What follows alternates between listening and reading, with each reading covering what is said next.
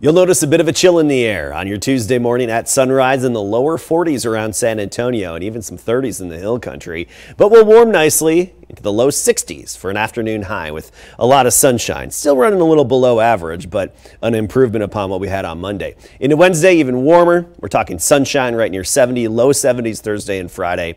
And unfortunately, we are not looking at a chance of rain anytime soon within the foreseeable future. What you will notice is Friday, the very end of the work week, the wind picking up again with a very weak and really inconsequential cold front that hits us.